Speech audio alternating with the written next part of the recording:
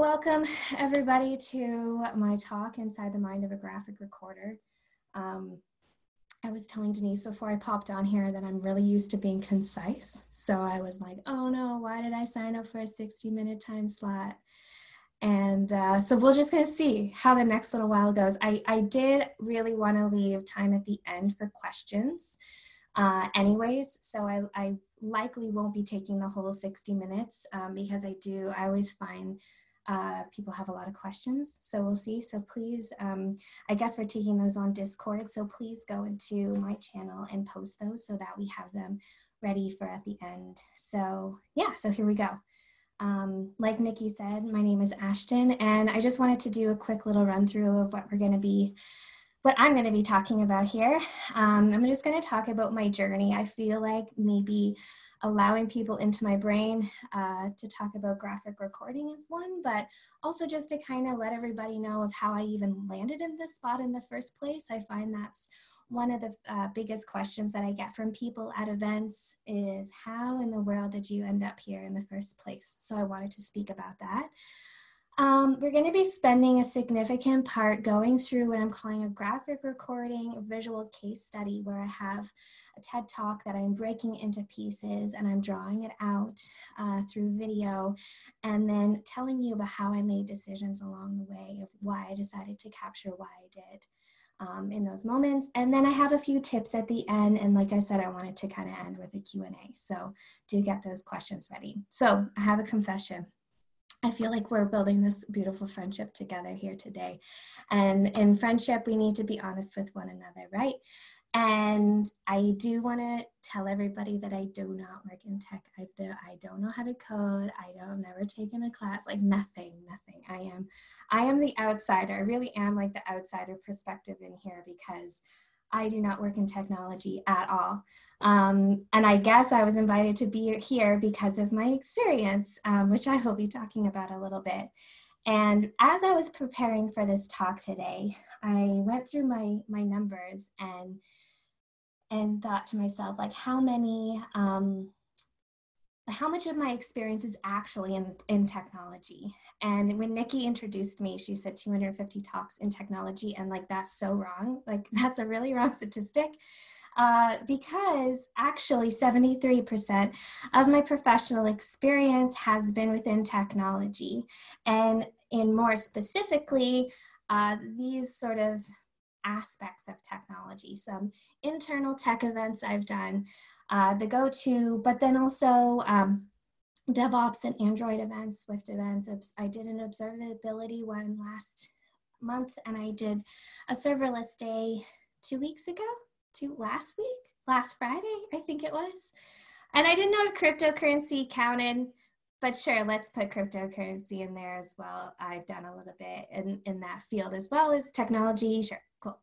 The rest of the 27 or so percent kind of is like any industry under the sun. And one of the things that I love about doing this work is that I get to learn so much about so many different industries. And I was doing a fisheries conference last year, and I was learning about the king crab and like all these interesting things. And I just get to like kind of jump in and get a glimpse of what these problems, all these really fascinating, crazy smart people are trying to solve. And yeah, it's just fascinating. So there's my, it's like, thank you for letting me into your community and hanging out. And I have heard conversations.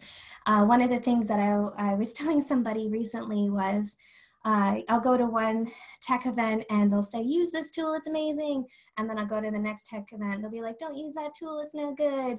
So I don't know, like, there's so many great things and so many controversies in this community, which is always really fascinating to listen to. And I really got started back in 2017. I started reaching out to different events all over the place, and I happened to send the DevOps Days Toronto an email and just said, like, hey, I do this thing, maybe it would interest you. Let me know if you want to talk about it. And the organizing team was so sweet, and they had never seen graphic recording done before, but they really took a chance on me. They said, sure, come, fly here, do your thing. We don't know what you're doing, but you should just come anyways because it sounds cool. And I was like so grateful for them because really it's ripped my technology experience and connections have completely rippled out from that very first event back in 2017. So like, thank you to that beautiful community. And I remember getting on the plane, and it was the first event. Does anyone remember what planes are? If anybody, or yeah, so I was on the plane and I had downloaded a couple of the DevOps Days talks from other events. And I remember I was watching one and I like started having like a little panic attack because I was like, oh no, what have I gotten myself into? What, I have no idea what they're talking about. How in the world am I going to do this? And yeah, so it was a very interesting experience. I'm so grateful to this day for that community for really helping me launch not just my experience in technology, but a lot of my business as a whole. So it's interesting to be on the other side of this, like the screen where people can like actually see my face, because typically this is what people see when I'm graphic recording. They see what I say, my good side, and not my face, hardly ever. So I always find it funny when I'm at events and I'm in the lunch line and they go, oh, where do you work? And I'm like, oh, I'm actually, you know, the girl, she's, you know, drawn at the front. And they're like, oh my gosh, that's you, because they don't know what I look like. So that's typically what people see. So I thought I would share that with you because I feel like you might be missing out, that you're not actually seeing like my good side. So there you go. So as our friendship is building here today, Nikki did say that I do live in Nova Scotia. And if you don't know where that is highlighted on the Canada map right there in the turquoise color, in the middle of nowhere. And I love it there. And it's amazing. And this is my family. I have 3 small kids under 7. My oldest just turned 7. And they all have nature-y names. I have a fern, I have an asif, and I have a salix, which is Latin for willow, like how nature can you get? And anybody who, you know, this is like the obligatory like Christmas photo. Anybody who has small kids will also appreciate this Christmas photo. Like I said, as our friendship is building here today, like I might as well be transparent, honest with you, because like this was literally half an hour later, we wanted to try to get another photo by this, you know, tree at this like light festival thing. And my son didn't want to have anything to do with it. So my friend who was taking the picture, she's like, oh, we got to take it. We got to take it. So this was actually the picture that I sent out as my Christmas card, because this is like reality. And like I said, anybody who has like, especially small kids, will totally relate to trying to get the quote unquote perfect Christmas photo. So there you go. He's still just as non-compliant as he is in this photo all the time. I don't know if it's a middle kid thing or what it is, but love him to pieces, but he doesn't like to participate in things very often. So, journey. I started out in my early 20s working at a nonprofit. In working at that nonprofit, I learned about community development, which I totally got jazzed about and loved it. And in that as well, learned about facilitation, which I thought was amazing. Like, I thought I wanted to be a teacher at one point, and then I learned about facilitation, and I said, like, facilitation is amazing because you don't actually have to know anything. Like, in teaching, you might have to know things and you have to share that information, but as a facilitator, you get to know, like, whatever happens, and you are asking questions from people and you're feeding back their answers to them so they can hear it from you know, be like, well, you just told me this, like, I'm hearing what you're saying and I'm putting it back on you. I'm not the one with the answers, you are, and I'm just the conduit to make that happen. And I love facilitation so much. And I've been doing that for a little while and trying to figure out how I could do more of that. And I learned about graphic facilitation. And I didn't even know what that was. And I took a 1-day graphic fundamentals course. I guess this was back in 2013. And I was like in love. I felt like my creativity and my love for facilitation and group processes and all of that stuff was like just the perfect match. And it took me a few years after that, just of practicing, to really decide that I wanted to, you know, kind of give my all in this work. And it really, if, you know, sharing more about me and our friendship here. When I decide to do something, I put like 100 million% into it. So I've really dedicated the last like 5-6 years into being the best graphic recorder that I possibly could be.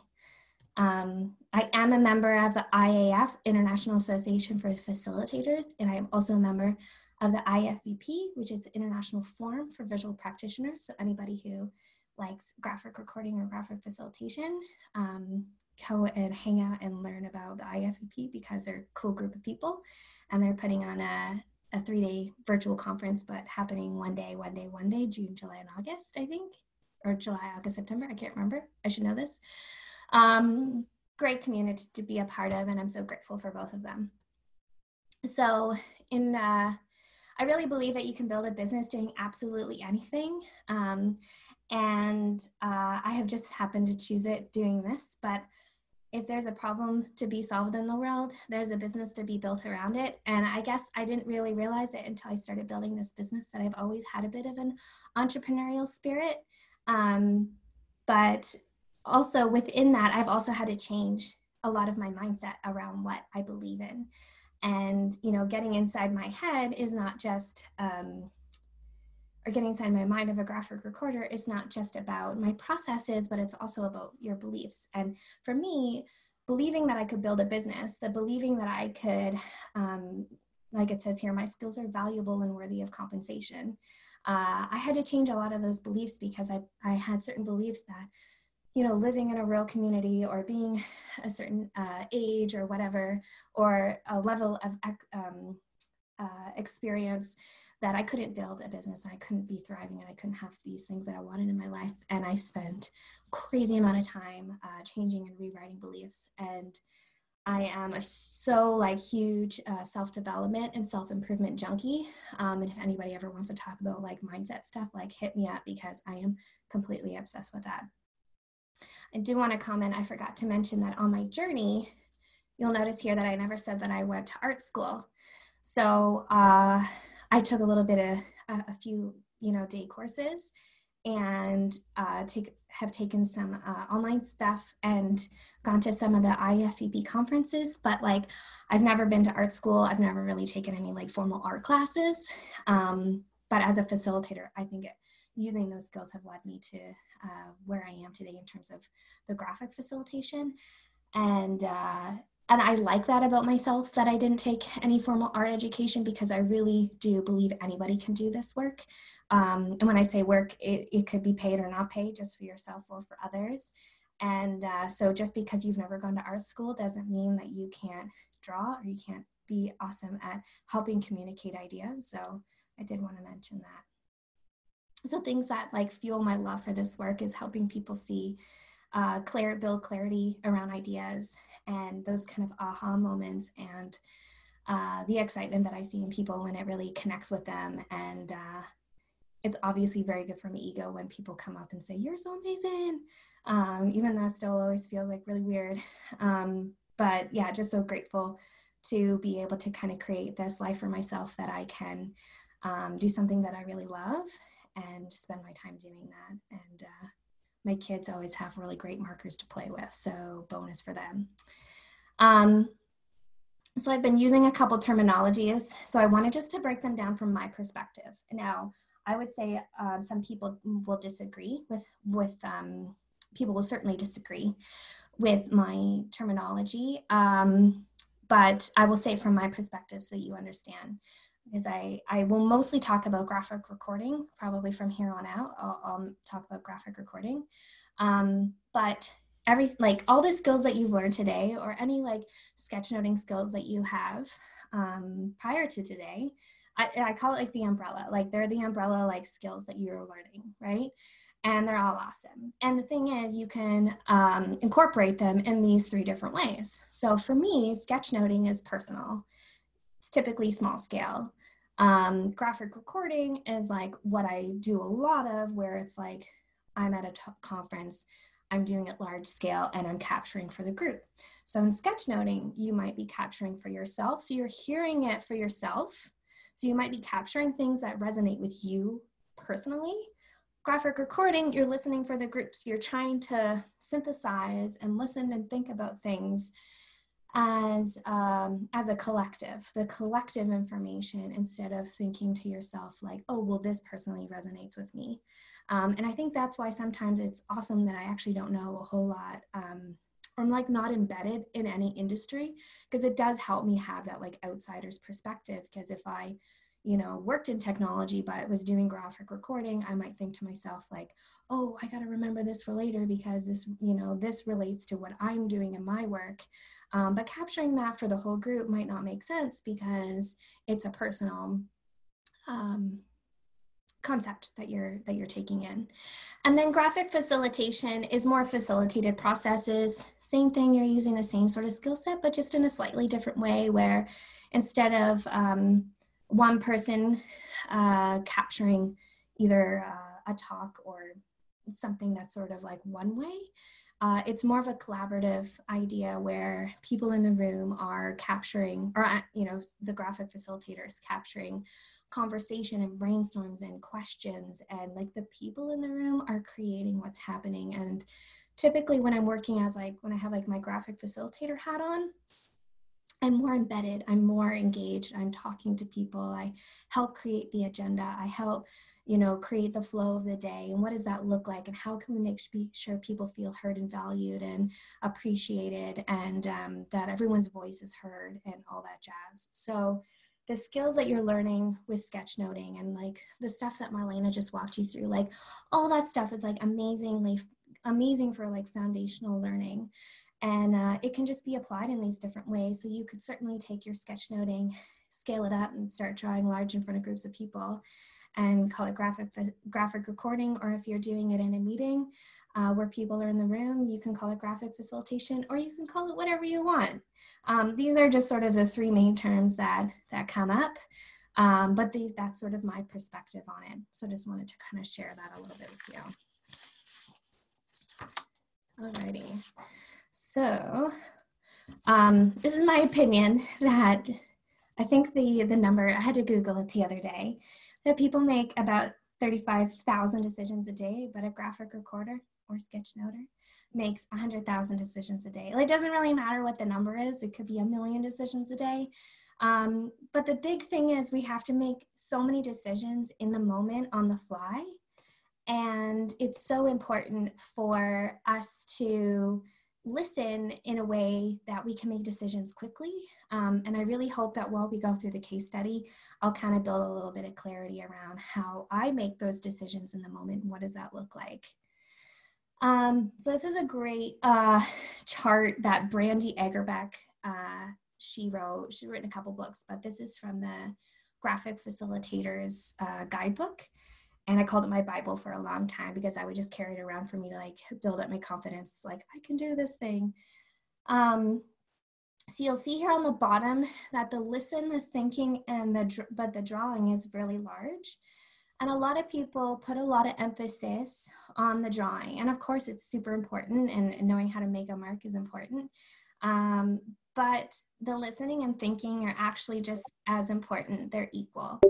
And it's just something to kind of take into consideration that, just as much as you're honing your drawing skills, you have to hone your listening and thinking skills as well. And I'm hoping that as we go through the case study, I'll be able to kind of reveal what some of that looks like, because it's really hard to articulate. Like, how do you learn how to listen better? How do you learn how to think and synthesize and process information easier? So I just would highly encourage people to take that into consideration, that diagram. And really being a translator, either you're being a translator for yourself or you're being a translator for others, which is what I'm mainly doing. I wrote a blog post back last year sometime if you want to go check it out. But it's about how I guess I've always really been a bit of a translator. I've always worked with kids and helping them translate their ideas or emotions. And I took sign language classes for 6 months. And people asked me, if you weren't a graphic recorder, what would you do? And I would totally be a sign language interpreter, because I love that community. And I think it's an amazing way of helping communicate. And yeah, and as a facilitator, you're helping translate ideas from people and feeding it back in words. And then as a graphic recorder, graphic facilitator, helping translate instead of words. As a facilitator, you're translating back in pictures and images and ways to help build that clarity. So think of just another idea of thinking about this work as translation. All right, so we're gonna enter our case study here just in a second. But one thing to always think about before you start any sketchnoting, graphic recording, whatever process that you're going through, is you think about what the goal is at the end. So if this is just personal, like if you're doing sketchnoting and it's like personal just for you, then maybe the goal doesn't really matter because it's just for you. But if your goal is to share it with others, then you need to kind of know that ahead of time. So are you capturing just for you? Are you capturing for a group of people? And then what are the people going to be doing with that after? Which in graphic facilitation situations is extremely important because we don't know how that information is going to be then dissected. Like, is it going to be turning into, is that information then going to be going through strategic planning? Like, how is that information going to keep going? Like, how is it going to live on? So if that information is going to like live on in some capacity, it's just a good way to think about how are you going to capture that information so that it's going to make sense to, you know, doesn't need to make sense to the person who wasn't there, or is it only going to make sense to the people that were in the room? Are you sketchnoting but then sharing it with someone? Taking into consideration, is it going to be photographed if it's large? Or, you know, because if it's being photographed, you might not want to use light colors. You might want to stick to dark, and you're lettering in dark colors like black. And, you know, are you going to be using other things like pastels to incorporate into it? Those don't photograph as well. So there's a few things you just want to take into consideration. Like, what is the goal? What are people going to be doing with this, if anything, after it's done? How is it going to be shared? Who's it for? What does that look like? So I thought I would share that just before we get into the case study, because knowing who your audience is for that image afterwards is really, really, really important. Okay, so what we're going to do here, I hope it works okay. So I chose a TED Talk to kind of dissect through this process. So the TED Talk is called The Skill of Self-Confidence by Dr. Ivan Joseph. And I chose this talk for many reasons. One, I was just searching, trying to find something that would be good. And I was looking for something around this time frame for this presentation today. I didn't really want a 20-minute one because I felt like it would be too long. And I didn't want something too short. Anyways, we settled with this at 13 minutes and 20 seconds. Has a decent amount of views. It was posted back in 2012.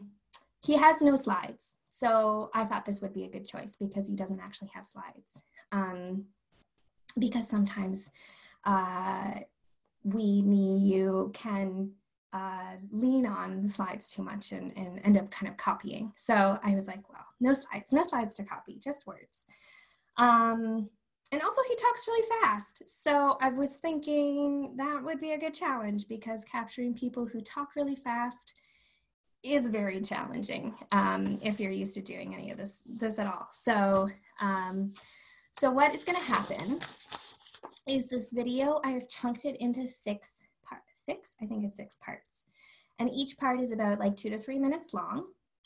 And after he's done talking, there might be like 20 seconds or so of me just like finishing drawing. So there'll be no words. Typically I might do that after. If I need to catch up, I'll just wait to the end and then just like fill in the gaps and do color or whatever. But I figured because we're doing it in sections and I'm going to be talking about them after, I would just finish them up in the moment. So it's like the best case study that I could make given this opportunity. So what I was warned about in just a test is that his voice is actually very loud.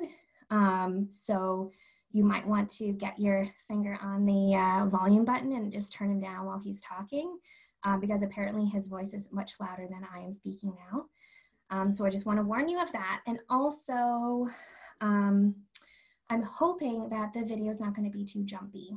So just bear with the technology part of it. We're just going to have to see how it goes. So I'm going to play the first part. When that's over, I have a few slides that I'm going to be talking about how I made decisions in those as he was talking. So I hope everybody's with me, and I'm going to start the first video. You hear it?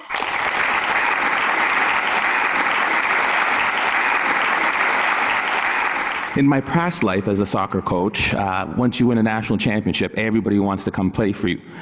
Really not true. Once you pay them $25,000 a year in scholarships, everybody wants to come play for you. And parents would always come to me and they'd say, okay, my son or my daughter wants to come play at your university.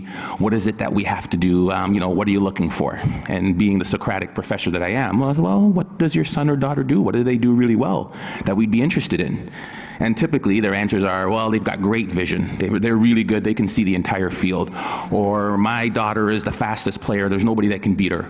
Or my son's got a great left foot, or really, really great in the air and can head every ball. I'm like, yeah, not bad. But to be quite honest with you, those are the last things I'm looking for. The most important thing, self-confidence. Without that skill, and I use the word skill intentionally, without that skill, we are useless as a soccer player. Because when you lose sight or belief in yourself, we're done for.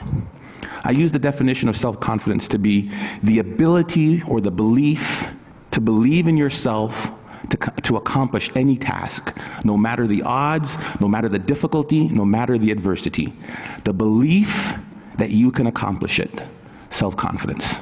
Some of you are saying, great, I don't have it, I'm so shy, I'll never do good. And you start to drag all the way down here. But I use the word skill because I believe it can be trained. And I'll show you a couple of ways in which we do. Hopefully I won't run out of time. I don't use any slides because my speech always goes here, here, or here. So we'll see which way we get to. So I was just taking the time to finalize it, and I sped up the process. So the video will stop here in a second. The thing about capturing digitally is that you have so much more flexibility to move things around and change, where you don't have as much flexibility when you're doing it on paper. So I have been recently, with doing more digital work, have taken the opportunity to lean on that flexibility or use it to my advantage. So I'm gonna, sorry. All right, so as I was capturing, there was like little blips and I made mistakes and whatever, and I didn't really decide to edit those out because that's just part of the process, right? So you just look at the red circle here for a second. I had scholarship. I actually ended up taking it out. If I was doing it on paper, that I would have like my white mailing labels and I would cover it over and write over it or whatever to hide it. But I felt like at the end of the day, the whole scholarship part really wasn't that core to what he was talking about. And if I knew what he was going to say, I might not even have captured what does your child like to do, because it, like, to the whole meat of the presentation, I don't really know how important that aspect of it was. I highlighted actually in orange to kind of give it a bit of a different depth and just give it a little bit more energy, because I felt like that the word actually was really important to the main talk. He said skill and self-confidence obviously is the title of the talk, so it was a pretty important word, so I made it larger. I made someone who smiling, who looks like maybe they have confidence, and I made the skill part with a little larger and highlighted a little bit more because of his belief that it is a skill. And I had this weird thing where I was like, how do you spell believe? And I was erasing it and I was like, I can't remember how to spell believe. I before E, I don't know. Spelling is fine. I spell things wrong all the time. But you might have noticed that I felt like I really wanted to kind of capture what he said. So the ability to believe, to accomplish any task. is it totally grammatically correct? No, not really. But for this purpose, it's fine. But I started to write a word and I didn't finish it. So I was like, oh, I'll write enough of the letters to then go back and fill it in. And he started going on another story. So then I took the time right at that moment to fill it in, but sometimes I do that much later. Even at the end of the talk, I'll go back and fill in the words. As long as you write enough of the letters, the BEL, it'd be like, oh, right, he said believe. Like, as long as you have enough of those letters to like trigger your brain to go back and say, oh, right, and fill it in. And he believed it can be trained as well. I already talked about her smiling face. So that's sort of part one. So let's go on to part two here. We get to the easiest way to build self-confidence. There's no magic button. I can't say, hey, this plane is going down. Who can fly it? Put your hand up. I can. I'm confident. Repetition, repetition, repetition. Right? What does Malcolm Gladwell call it? The 10,000 hour rule? There's no magic button. I recruited a goalie from Colombia, South America one year. Big, tall, 6'3" man. He had hands like stone. I thought he was like Flipper. Every time I throw him the ball, down onto the ground. I was like, oh my God, we're in trouble. Simple solution. Get to the wall, kick a ball against the wall, and catch it. Kick the ball against the wall and catch it. His goal was 350 a day for 8 months. He came back, his hands were calloused, the moisture on his hands were literally gone. He is now playing in Europe. Magic? No. Repetition, repetition, repetition. The problem is we expect to be self-confident, but we can't be unless the skill or the task we're doing is not novel, is not new to us. We want to be in a situation where we've had so much pressure in that, and what I mean, because pressure builds diamonds, we want to be in a situation where, hey, I've done this 1,000 times. I did my speech, and I practiced in front of the mirror. Hey, I'm sounding good.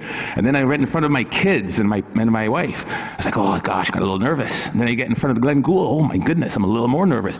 By the time I get to the ACG, where 2,500 people, can't say anymore, right? 2,500 people, where 2,500 people are there, I won't have a single ounce of nervousness because of my ability to practice.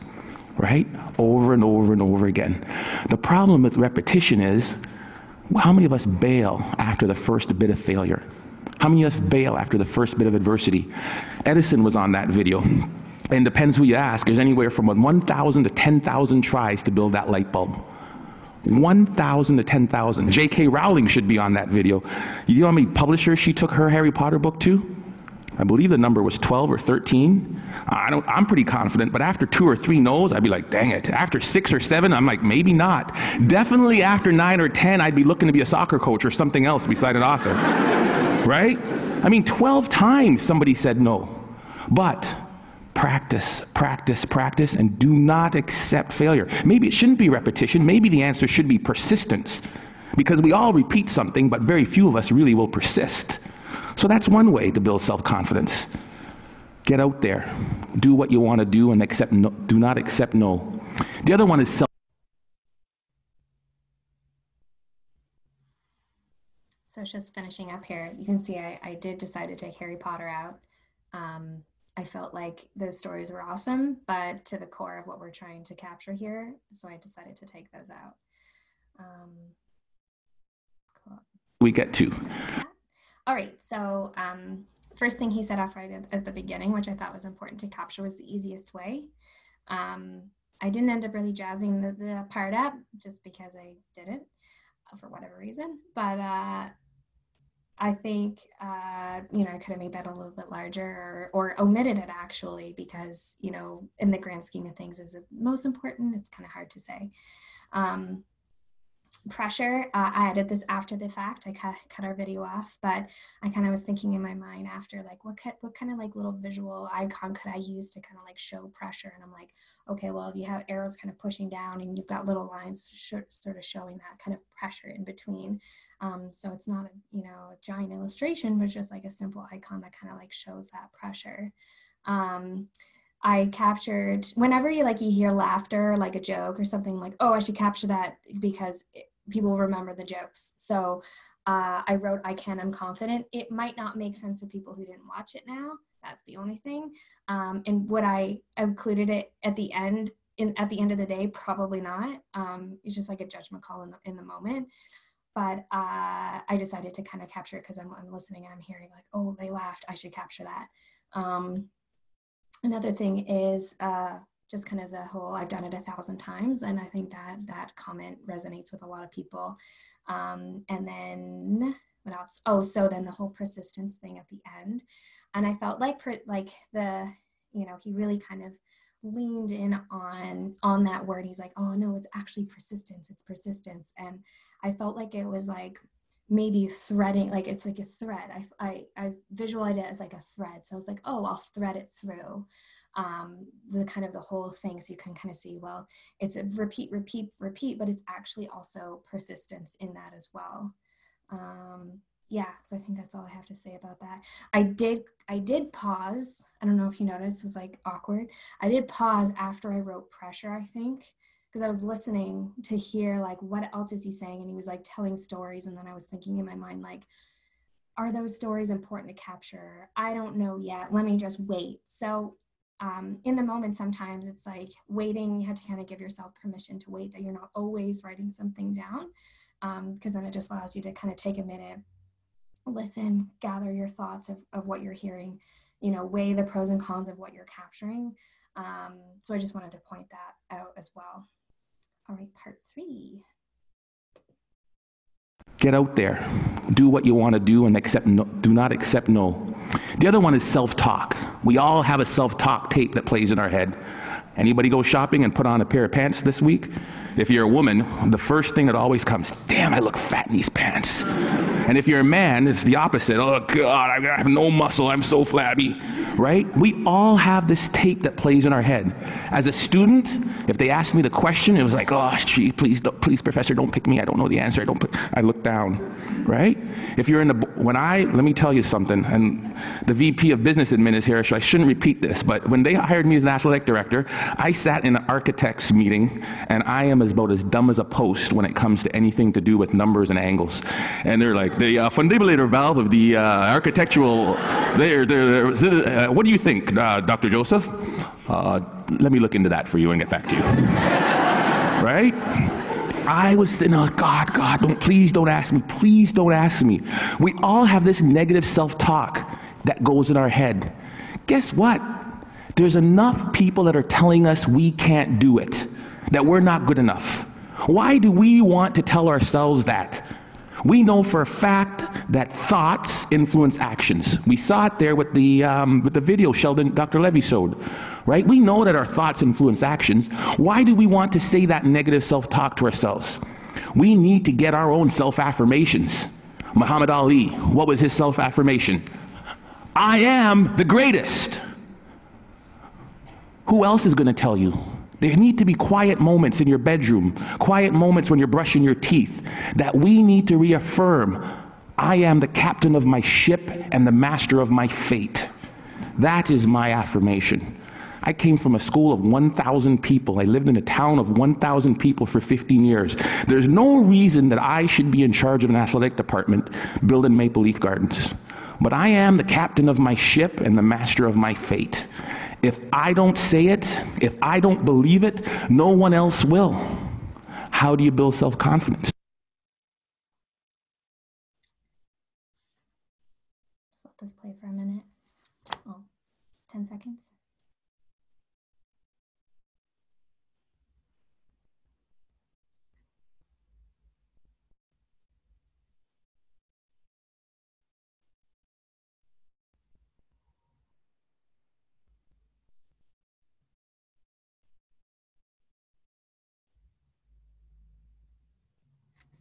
Get out there. Alrighty, so So he said right in the beginning about that sort of negative self-talk. So I thought, okay, well, it's a good opportunity. Drawing people in your sketch notes, I feel like is really important. It was great for Marlena to walk us through some examples of drawing different people.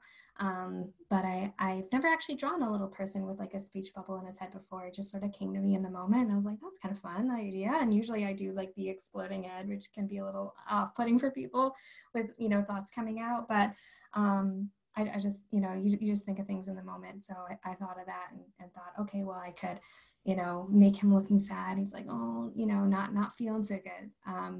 And then as I was doing that, I was listening to, he said, there's enough people out there telling you you're not good enough. So I sort of like banked that in my brain. If I was doing this in person, I might have a sticky note close by and like jot something down super fast and just stick it and then come back to it. And sometimes I'll do that and make a sticky note and come back, and then I'll like assess after, I'm done, or as something else is going on, I'll assess if I actually should put that sticky note on. But it's like I had a little bit of a mental sticky note for that one. And it's something I could easily remember because it resonated with me. So like there's enough people out there telling you you're not good enough. So it was easy for me to remember. But as I had that sort of bang to my brain, I was also listening to what he was saying, and he told the Muhammad Ali, and I'm like, nah, I don't think I don't need to capture that, the story. And then he said, I'm the captain of my ship. And he said it, the first time he said it, I was like, oh, that's kind of interesting, but I'm going to wait on that one. And then I think he said it like 3 times, at least twice. And I was like, okay, that's important. When someone says something more than once, especially in a short amount of time, it's probably important to capture. It was a good visual metaphor, even though trying to draw a boat wasn't coming to me in the moment. So I didn't get the whole quote. I think it's I am the captain of my ship and master of my something, which I can't remember now, but I thought that was like capturing part of it was okay. And then I kind of put out some lines for like the self-affirmation part, commented on that. And for anybody who remembers cassette tapes, there's a little like drawn cassette tape for you as well. And then I just like highlighted some things, right? Like you're not good enough is like the core of that message. So, I probably could have highlighted enough people, or even there is enough people, highlighted that as well, because that's the meat of it. And then the thoughts, influence, actions, I thought like drawing a little speech bubble around that would be cool. And then just adding a few lines and color and back color would just sort of bring it all together. But yeah, that sort of was my thought process in the middle of that one. So let's go on to number 4. Get away from the people who will tear you down. There's enough of that. Muhammad Ali. I am the greatest. There is no one better than me. It's a difference between hubris and ego and false pride. It's just reminding yourself in quiet, silent moments. I put it down on a list. It's right beside my mirror, right? About all the things that make me who I am. Because I make enough mistakes, and the newspapers will recognize it, and people around me will recognize it, and they'll tear me down. And pretty soon I'll begin to believe it. There was a time when my confidence was really low. There was a time when I took this job, when I came from Iowa, I don't know if I could do it. I had to bring out my self-confidence letter. A letter I wrote to myself when I was feeling good. Ivan, congratulations on getting your PhD before 40. I am 40, under. Congratulations on winning a national championship. Good job on raising 3 good kids and marrying the right woman. I wrote a letter to myself. It was my own brag sheet, my own letter about the things I was proud of.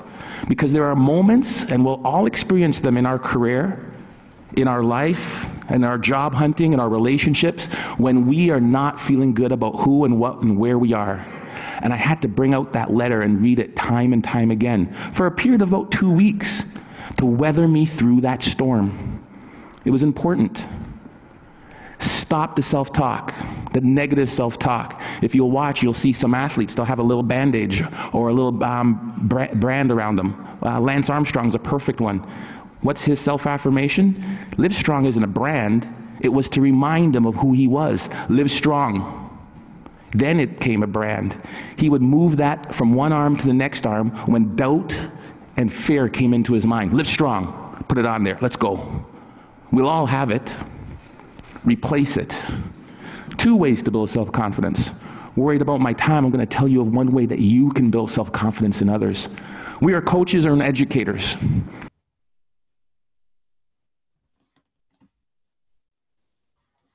I'll just let this finish it.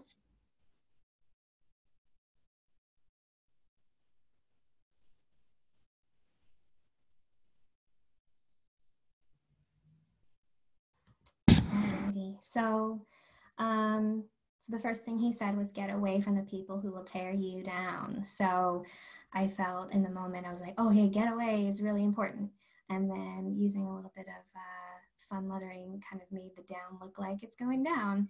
And I thought to myself in the moment, like, what could I draw that would show someone getting away from someone? And I was like, you know, this is where that decision making in the moment comes in, right? And I'm thinking, okay, well, like, how would I do that? And I'm like, oh, well, what greater way of getting away is like jumping off a cliff with a parachute. So just whipped that little, you know, I knew how to draw a little cliff. I've drawn it many times. So I was like, oh, I'll just throw a cliff in there and do a little just, you know, kind of like glorified stick person with a little parachute done. It's really showing that there's no other way to, or no larger grandiose way of getting away from someone than like literally jumping off a cliff. So get away. And as he was talking, he was telling a story about the letter and his, you know, all the things he wrote in it. I was listening to that, you know, but, you know, just sort of capturing it in my mind, like, okay, is this going to be important to capture? But then he said confidence letter and brag sheet. And I was like, ding, ding, there we go. Those are the 2 things to capture next, to write those things, do a little envelope, little letter, add some color, there you go. And then as he was telling the story about Land Strong, I was listening to it and be like, I wonder, you know, how is this unfolding? How's this unfolding? And then the Live Strong bracelet, I was like, ding, you know, so a visual cue to help people remember later on that the story about moving it from one arm to another. So that was it as well. My little parachute guy, Live Strong. All right, we're going to go on to the next one. And educators. We are teachers. We are people who will create value in the world. And in doing that, we are critical by the nature of what we do. I am a coach. I want you to score a goal. Ball went over high. Dang it, the ball went high. Thank you, coach. I know that. Feedback tells me that. So what do? I need you to put your elbow or here. I need you to put your knee over the ball. I need to follow through. Boom, land, great. Notice I never made it as a professional. What can we do? We fix mistakes. When I'm fixing that mistake, Johnny, this is terrible. You need to bend your knee. You need to do this. What have I done to Johnny's self-confidence? Bend your knee. Think of this. Next thing you know, Johnny's crushed. Ignore what Johnny does wrong and find Bob or Sally or Frida over here. Great goal, Frida. I loved how you kept your knee low, you followed through, and you landed like this. Great job. Johnny, oh, great. Johnny's not demoralized. His confidence isn't shot. And what I've done is I've built up Frida's. Imagine how we could change the way we parented kids. Instead of, get that glass off the counter, what's wrong with you? If we catch them while they're good. Great job. Great job. Thank you, Alice, for taking your glass to the counter. It sounds simple, but we forget about it. Or as educators, or somebody as a team, if we manage to praise the positive behavior that we wanted to reinforce. We forget it. It sounds so simple. Catch them when they're good. We forget it. It's simple. Here's what they did. There was a study in Kansas that did this. They did video, and we all do video, and we showed the video of them doing the run of the play. This goal happened because the basket wasn't protected. We didn't rotate here right. We needed to do this, and then to cover the slot. And if that's the baseline, improvement of the Kansas State team went like this. Then they said they ignored all of that, and they just showed them the times they did it right. The times they did it perfect, that presented no goals, spoke to the same points, improvement went like that. It changed and revolutionized the way we as coaches interact with our student athletes. We can apply that to the business world. We can apply that to our student group works. We can apply that to our management teams easily. Catch them when they're good. Last and certainly not least, my son is really good at just because of time, I'm just gonna to the talking about it. So he sort of said in the beginning, like, next, like, how can you build confidence in others? And I'm like, okay, that's like a bit of a title. It's like larger, it's, you know, he's going to be talking about this next. So capturing that you in others, I felt like in the moment were really important. Those sort of 3 words. And as I'm kind of listening, I'm hearing him tell a story about, you know, Johnny and feeling bad and Greta or whatever her name was, like, you know, I'm listening and I'm trying to decipher, like, are those stories important, or like, what's the final message at the end? So he said a few things like great goal, build up, praise positive change. And then he said a couple of times, catch them while they're good. I actually have a hard time with kids being good. So that was like a personal thing that kind of came up for me when I heard it, because I was like, ooh, I don't want to write that because kids aren't good or bad. Like, it's weird. Because I have a background and like actually went to school for early childhood education. So like kid stuff is like I hear that stuff in a different way. So anyways, but I have to kind of put that aside and capture it anyways, because that's what he said.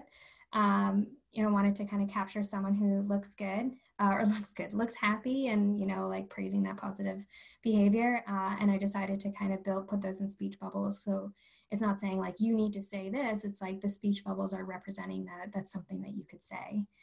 Drawing someone good, or I keep saying drawing someone good. So drawing someone who is looking happy. All right, this is our final part. Certainly not least, my son is really good at this. Self-confident people interpret feedback the way they choose to.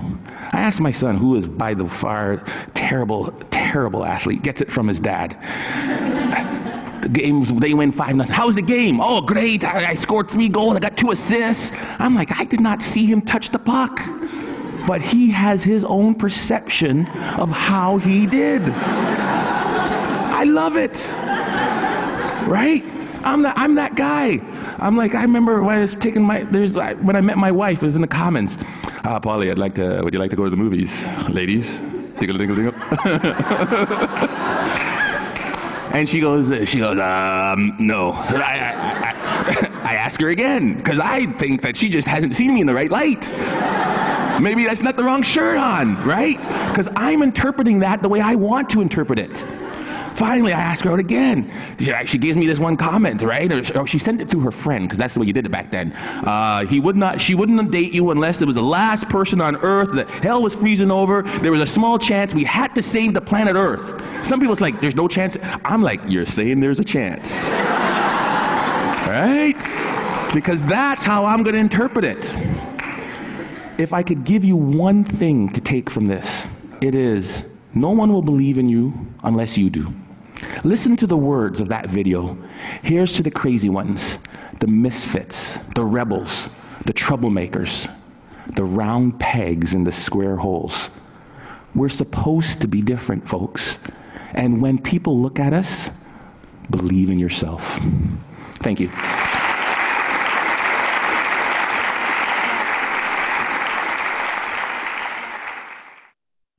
All right, for time, I'm just Certainly not least. Forward, because I'm like running out of time for questions. Okay, so feedback. I was like, oh, visual vocabulary. I didn't even really mention that yet, but you know, you build a visual vocabulary, and you think when you hear something, you're like, oh, I'm going to capture that image goes with that idea. So when I hear the words like feedback, I think like a megaphone or something like that. So you know, or you could do like a feedback loop. I've done that lots of tech events. Or, you know, you could have 2 people kind of, you know, in a loop around it. Anyways, that's the decision I made in the moment.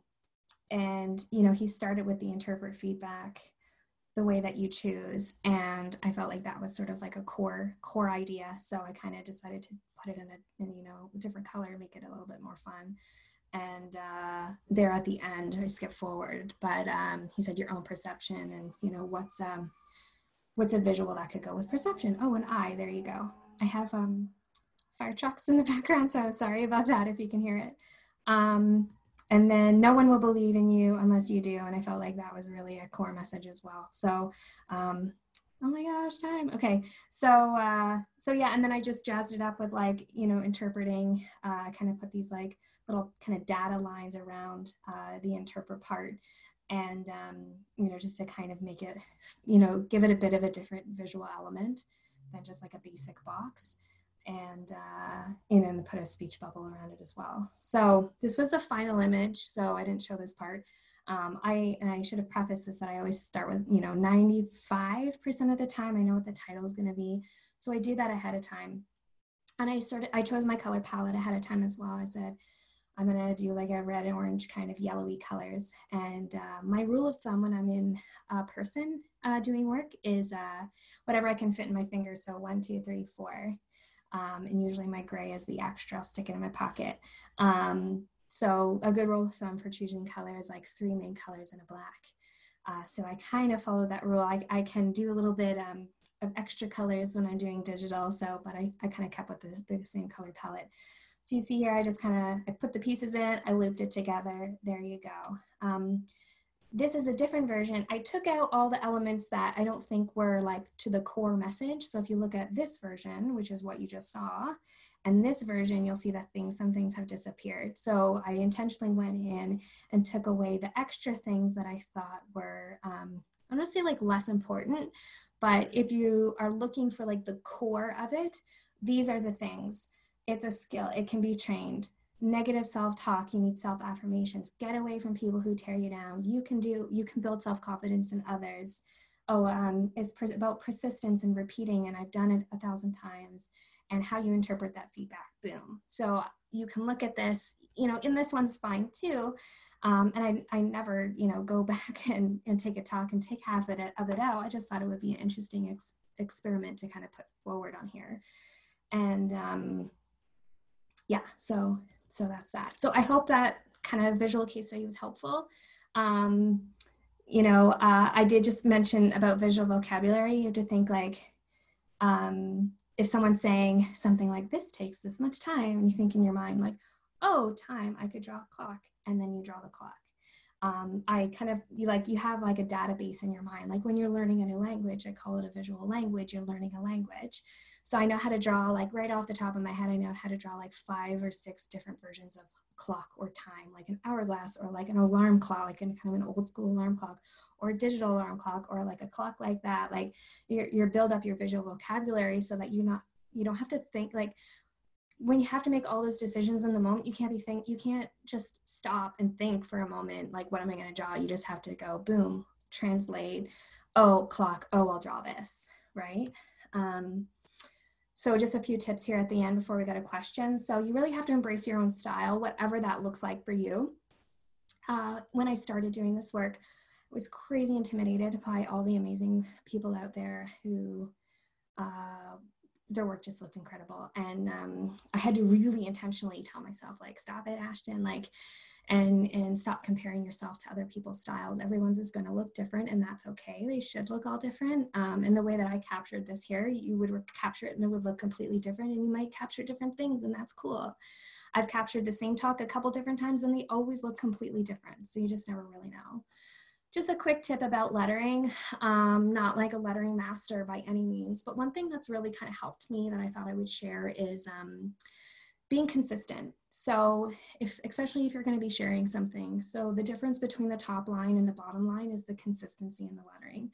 So I've had to be really diligent and like almost feel like you're going back to elementary school by like practicing, like, how am I going to write an E? And I have to write that E the same every single time. Another tip about lettering is every time you make a mark, you pick up the pen. And it takes a little bit of time to kind of rewire your brain, but it will help you make crisper lines. But even just like choose the letters that you have more difficulty, like R's and G's and stuff like that can be tricky. S is like, I still struggle with S. S is the most difficult letter to draw. But the 2 E's there at the bottom, they look completely different. And it just makes it look a little bit more messy than the top one. It's just like really clean and crisp. So just a tip. I just wanted to kind of share this comparison. This is the one in the top was one that I did back in 2016. And the one on the bottom was one that I did back last November at an event. And you can see the difference of my growth, right? So just because you might not feel super great about what you're completing right now or what you're drawing or sketchnoting or whatever right now, you have so much more opportunity to grow. And, this was hundreds and hundreds of graphic recordings later, I got to a, you know, more defined style and more imagery and things like that. And the one at the top took me 3 hours to complete, and the one in the bottom took me 40 minutes. So you just, it's like that guy was talking about self-confidence, like practice, practice, practice, and you'll get good. I always say, like, you'd be good as me. You would, I promise you, you would be as good if you spent the last number of your years only doing this work. Just a peek into my kit. I wrote a blog post if you want to go check it out. I'm not going to have time to talk about it. But I always have lots of things on hand in case we need to have anything. And the last thing I wanted to leave with, which I love that Bob Ross came up a couple of times during this conference, is what I always say when I'm doing this work. There's happy little accidents. There's like a happy little accident in every single graphic recording that I do, because you just never know what's going to happen. And you might think in your mind, like, oh no, they went into a different direction and they completely changed. Oh, darn, what am I going to do next? And it always works out. So please embrace those, like what you might perceive in the moment as a mishap, and just perceive everything as a happy accident. So that is it. Thank you.